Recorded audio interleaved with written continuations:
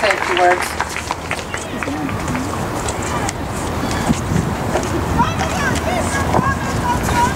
Good afternoon. Thanks for being here today in support of the DACA students and also all of the undocumented immigrants that live in the United States, the 11 million we've already heard of. My name is Deborah Gonzalez and I'm an immigration attorney, so I know exactly what it takes for an immigrant to become legalized in this country.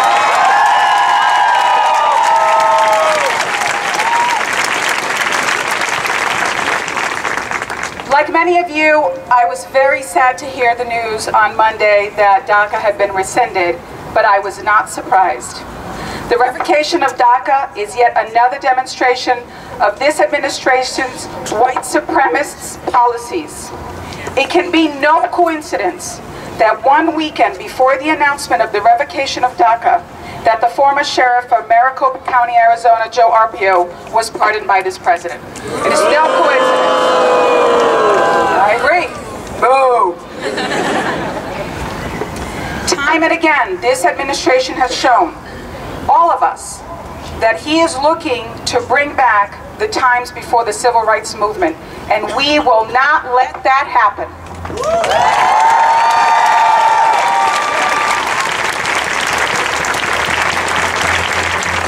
We must all be alert. We must call out our politicians and leaders when they blatantly lied to us. Attorney General Jeff Sessions lied to the public when he said that DACA provided legal status. DACA never provided legal status. DACA only provided temporary reprieve from deportation. It never provided legal status. He lied to us when he said that DACA recipients receive Social Security benefits. That is an absolute lie. DACA recipients who work, who have paid into the Social Security system, will never see a dime of the money they paid in until they become lawful permanent residents. He lied when he said that the DACA program caused an influx of immigrants in 2014 and 2015. That was legally impossible for it to happen, as DACA applicants only qualified for DACA if they had been living in the United States since 2007. That it was an absolute blatant lie in all of our faces. We need to call our politicians out. They are not going to stand here and lie to us.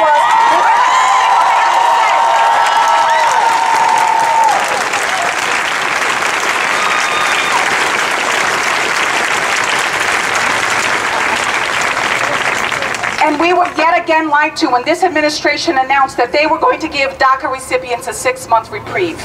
There is no 6-month reprieve. The March 5th, 2018 date just means that if your DACA expires on that date, you must file for DACA renewal within 27 days.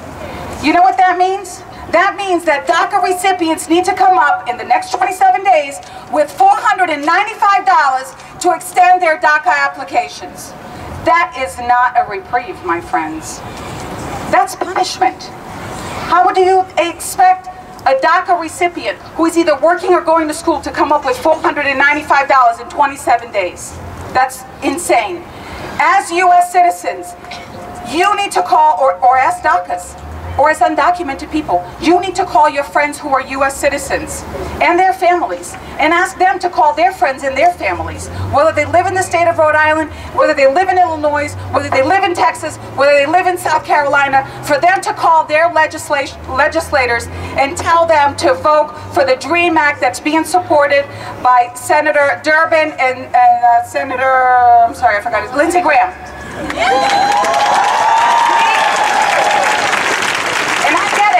I totally get it, girl. I don't want immigration just for you guys. Trust me, I'm an immigration lawyer. I want it for everybody. But if our first step is dreamers, then damn it, let's go there.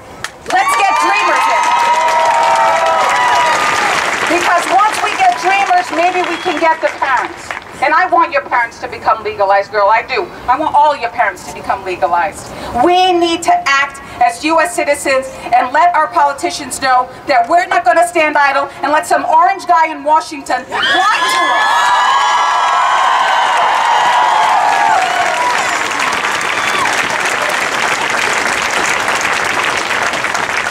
Now that I'm all worked up, I want to make an announcement. There are several clinics that are being held to provide you with information if you're confused or if you know somebody who's confused about DACA.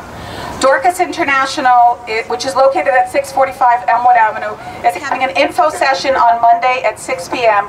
to provide information. You also have the opportunity to go there for an appointment. I think they're doing them for free. Oh my God, I hope I don't get in trouble for saying that. But I think they are. It's a what? Okay, so I don't know if they're doing it for free or not. There's definitely going to be a fee for DACA. If not, call me. I'm happy to help you with your DACA application. All right? I'm at Roger Williams University School of Law, the Immigration Clinic. Thank you.